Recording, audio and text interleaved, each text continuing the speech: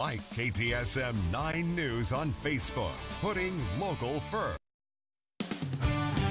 From the station putting local first, this is KTSM 9 News Weekend. Communications up over 25. This is going to be possibly a street hazard. Extremely windy and dangerous conditions in the borderland this afternoon as winds hit 70 miles per hour. That's close to hurricane strength.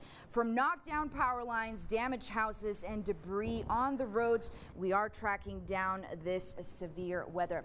Good evening, I'm Carla Draxler, and thank you so much for joining us. This powerful wind event has our entire crew all around town gathering everything you need to know. We have our meteorologist Robert Bettis in-house along with our chief meteorologist Monica Cortez and our reporter Tani Davis. She's out in central El Paso, but I'm going to send things over to Robert now. Robert, tell us, how strong are these winds at the moment?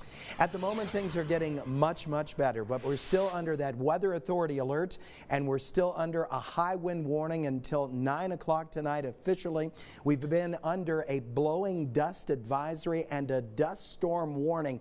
Very unusual warnings, but this is unusually strong today. Here are the current gusts. We're at 46 miles per hour at the airport, 44 Las Cruces, 48 Deming, 46 in Alamogordo. That's a big improvement from earlier midday when we peaked at about 1 o'clock this afternoon. That's when the dust was at its worst, and temperatures actually soared. We popped up to 76 degrees today because of those winds, 70 in Las Cruces, 75 Juarez, 83 degrees out in Van Horn. Well, now we're going to go the other direction because a cold front is moving in rapidly, and we're going to feel the temperatures plunge below freezing into the 20s in New Mexico tonight. Right now it's already 48 in Las Cruces, 44 Deming, 51 at the airport, and 50 in Juarez. So look at the satellite radar composite. Nothing but sand and dust out of this very dry system.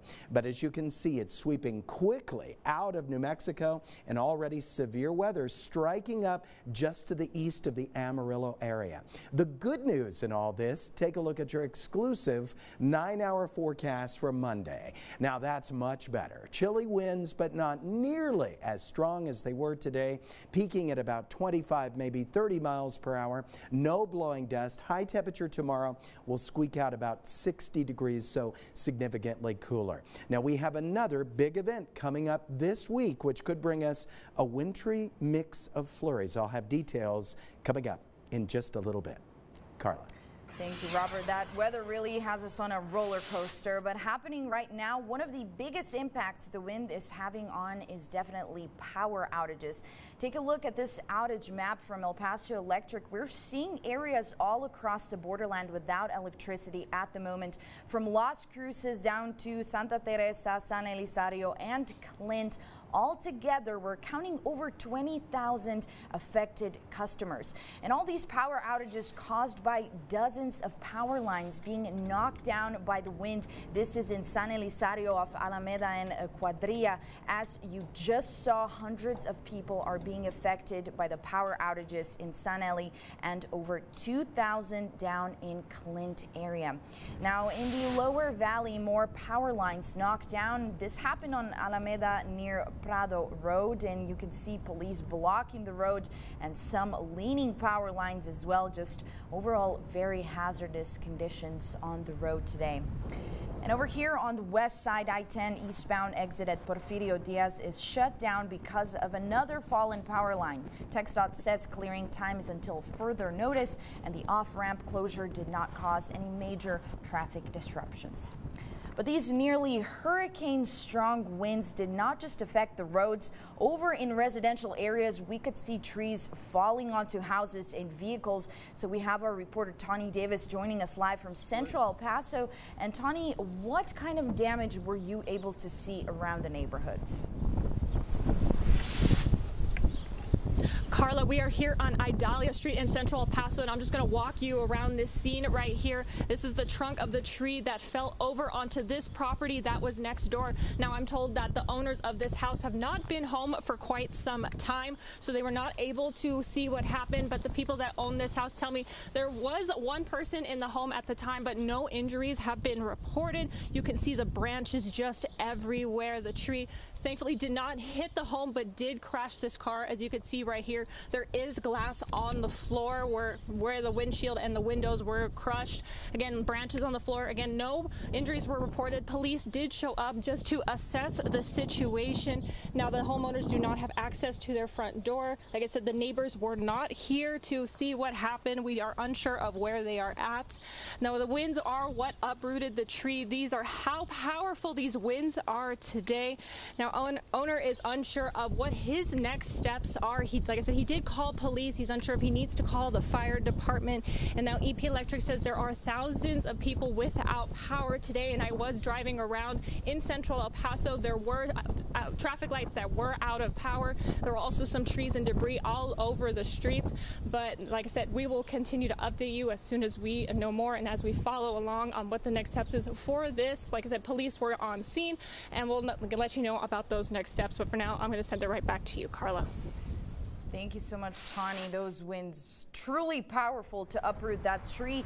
And more damage over at Isleta High School in Lower Valley. A tree snapping in half right in front of the entrance, but it seems it did not damage the building.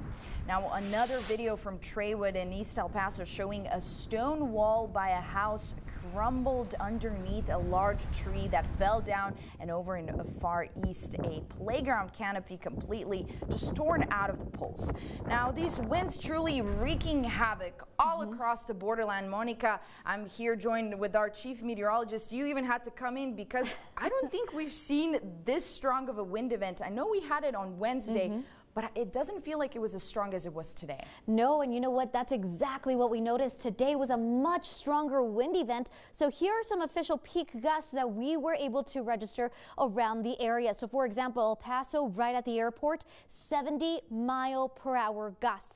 That is close to hurricane force winds. 71 in Las Cruces, right at 74 in Deming. That is considered hurricane force winds. And get this, San Agustin Pass at about 95 miles per hour. So very, very strong winds registered for the borderland region. Now let's compare it to Wednesday. Just as Carla was mentioning, it didn't feel as strong, and that is because they weren't.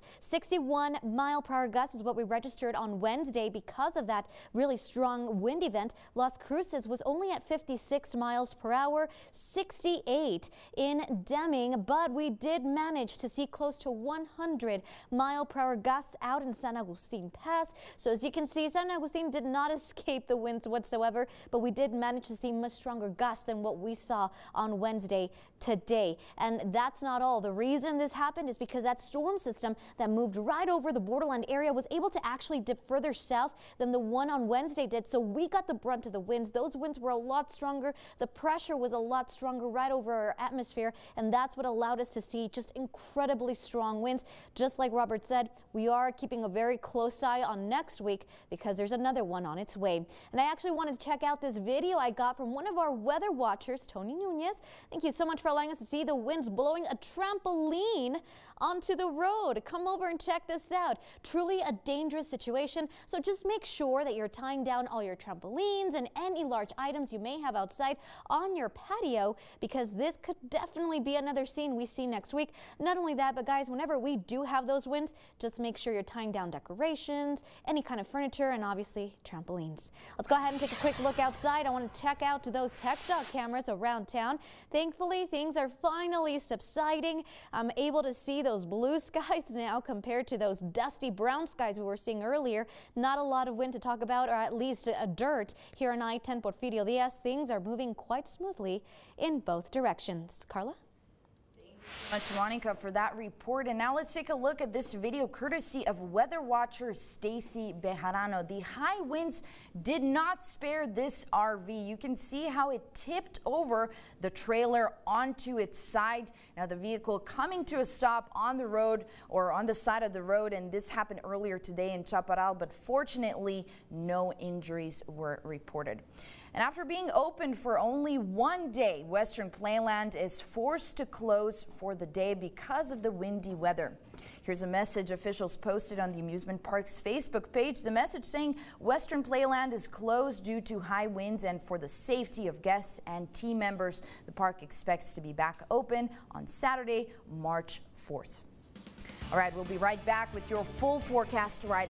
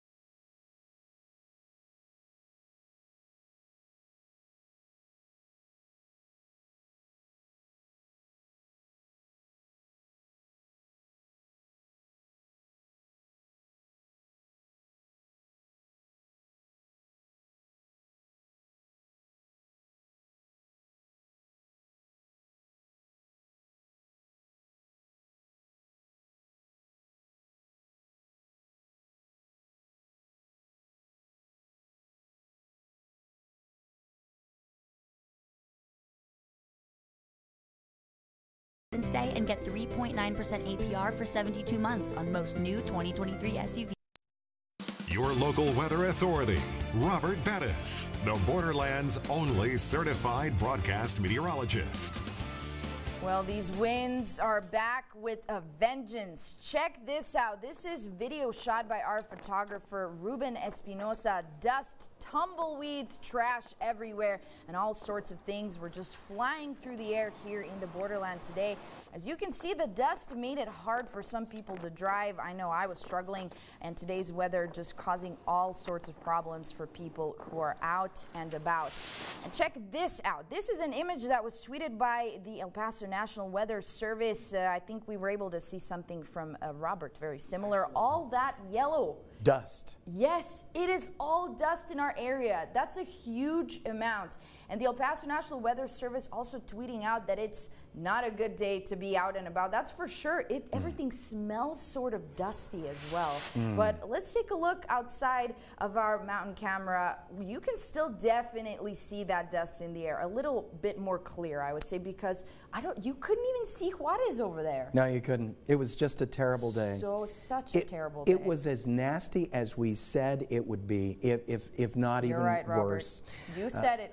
70-mile-per-hour gust, it'll do that. That's 4 miles per hour under the threshold needed to become a hurricane level storm. So we basically almost experienced a hurricane. We went through a tropical storm without the tropical part. Well, it's kind of scary. Let's talk about getting better, and let's get that dust settled down tonight. It's going to take a long time, and look at what it did to the temperatures today. I want to show you the difference between Deming and Van Horn with these wind events. Boy, it really wreaks havoc on the temperature. 76 76 was our high today.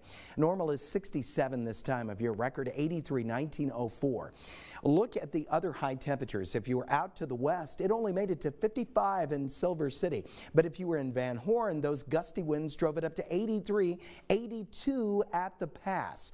We're going to be more uniform in our temperatures tomorrow because a cold front is coming in behind this system overnight tonight. So we're going to go from dusty and warm to shivering cold winds within the next few hours. Look how we have dropped. It is 40 degrees in Silver City, 44 Deming, 48 already in Las Cruces. On our way into the 20s tonight as that cold air flows in. Of course, we're still officially under a high wind warning until 9 o'clock tonight. Dust advisory in effect as well. We'll see as the winds slowly diminish through the night tonight, the dust will start to settle. But we're still hours away from that. Look at the gusts right now. We're at 46 miles per hour at the airport, 44 Las Cruces, 48 Deming, 46 Alamogordo, and 43 Juarez. That 70-mile-per-hour gust at the airport happened just a few minutes before 1 o'clock. So the worst of the winds done. And I want to remind you, yesterday when we talked, this system was bringing snow to the LA area. The LA area. Now where is it? East of Amarillo. That's how fast this system picked up in that subtropical jet and just basically cruised across the whole Southwest. Hence, the winds have to get strong when a big system moves that quickly. Now, tomorrow we shift gears and things get a lot better. We'll see widely scattered thunder showers and that powerful cold front heading on into Missouri, Arkansas, Louisiana. We'll be cooler, no 76. If we squeak out a 60 tomorrow afternoon, I'll be smiling, but most towns will stay in the 50s, and the winds, though they will be much lighter, no dust, will feel much cooler tomorrow. Here are your lows tonight. Look where we're going. 30 Alamogordo, 26 Las Cruces, 25 Deming, 23 Silver City, and 35 in Juarez tonight. Of course, that will readjust our temperatures tomorrow. 57 Alamogordo, 56 TRC, 56 Deming, 51 for Silver City tonight. 26, still got that high wind warning in effect for you Las Cruces, and those winds are just going to get colder and colder on you. 57 high temperature for tomorrow. Lighter winds, feel chilly in the morning, but an improvement over today. 34 low temperature at the International Airport tonight. High wind warning in effect still. 60 our high temperature. Optimistic to hit it. If not, we'll be right there at about 59 degrees tomorrow afternoon. Now, only KTSM gives you 9 full days of weather. We have another system coming. I do not believe it will be as strong as this one, but it will be close. Tuesday, mostly sunny skies, windy, and 69. 72, gusts to about 55 miles per hour. That's going to stir up a dusty haze, but not do the damage that it did today. I'm concerned about Thursday. In addition to strong winds, we'll have a couple of hours where we could actually see a brief wintry mix of flurries on that day. This high temperature is at midnight, and then we plunge down into the 30s that night. But then it gets better because it gets crazier. Look, we go right back up. 60 on Friday, 70 on Saturday, and by Sunday, we will be flirting with 80 degrees and we'll stay there in those upper 70s. Don't go anywhere. More KTSM 9 News.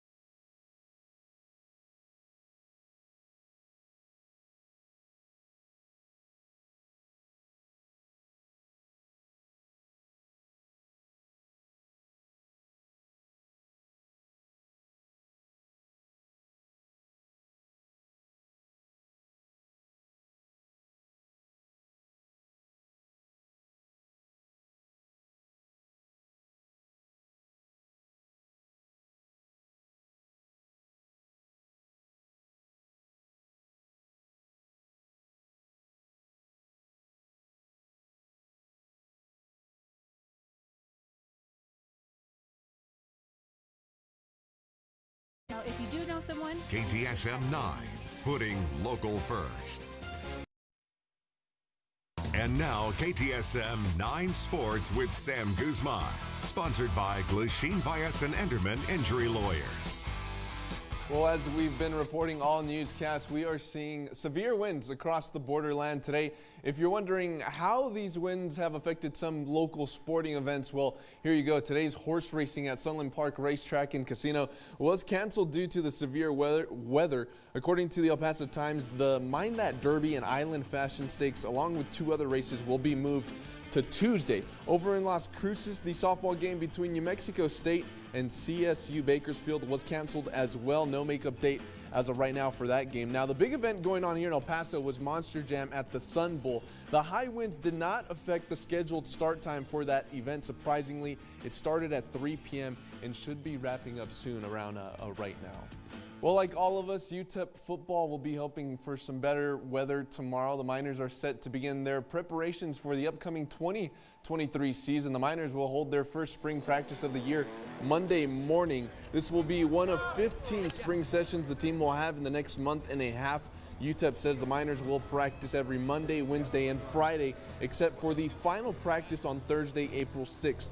Practices start around 9 a.m. UTEP says all the practices will be open to the public. Of course, we'll have more coverage on UTEP's first spring practice tomorrow. Today was a big day for former UTEP football star Roy Robertson Harris. The Jacksonville Jaguars announced they signed Robertson Harris to a contract extension.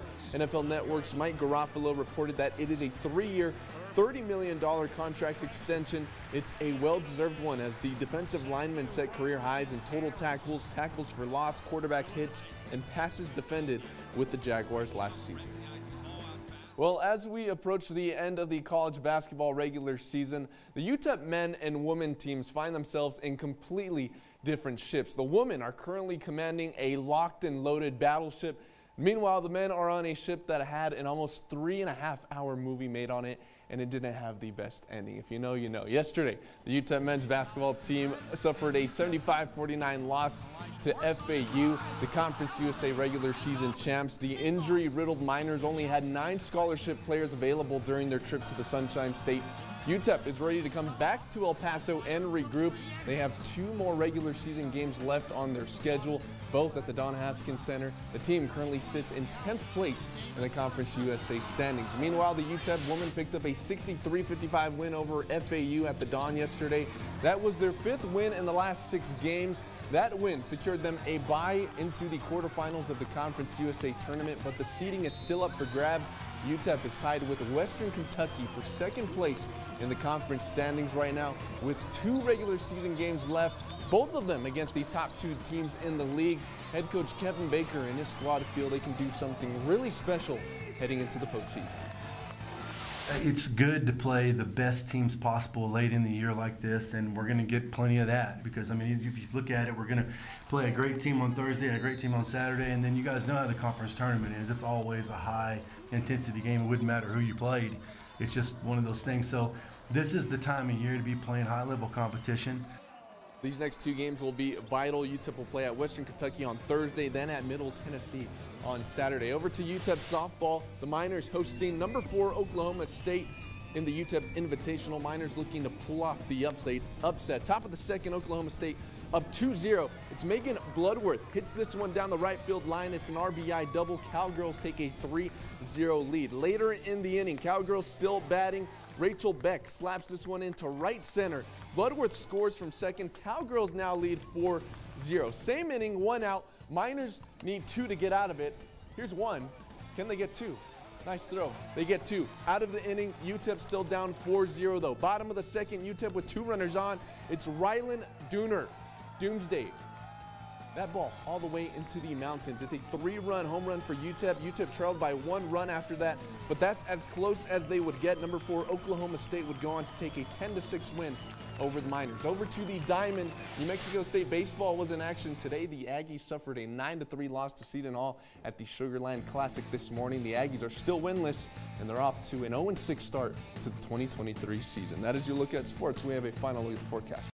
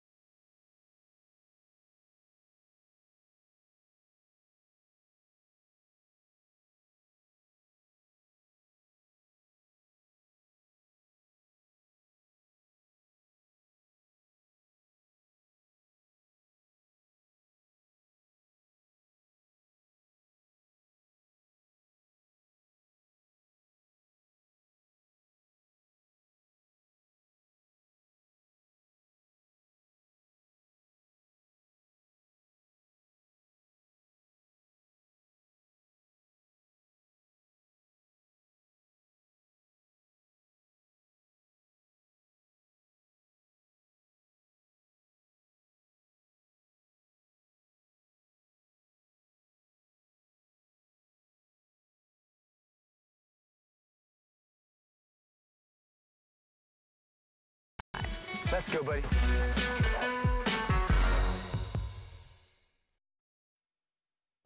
A special thank you to all our weather watchers, and boy, were people taking the pictures today. Send them. We want them. news@ktsm.com. Thank you, Albert. Here comes your exclusive 9-day forecast. We remain under the Weather Authority alert until these winds back off, and that will happen overnight tonight. Much better news for our Monday, though those winds will peak at about 25 to 30 miles per hour. We'll take it over the nasty mess that we had today. 60 our high temperature tomorrow. 69 Tuesday, 72 and windy on Wednesday. Peak gusts about 55 miles per hour, maybe 60. Probably not the damage potential that we saw today, but windy certainly. 72. Cold front on Thursday could bring us 2 hours of a possible light, and I mean brief, wintry mix as we plunge into the 30s that night. And if you don't like that, we'll just stick around because we're close to 80. What a roller coaster I love of a this, day. yeah. Isn't it great? The entire week. Yeah. Great. It is very much fun for us here in the newsroom, that's for sure. Thank you so much for joining us, and we'll be back tonight at 10. Bye. Hair, makeup, and men's grooming sponsored by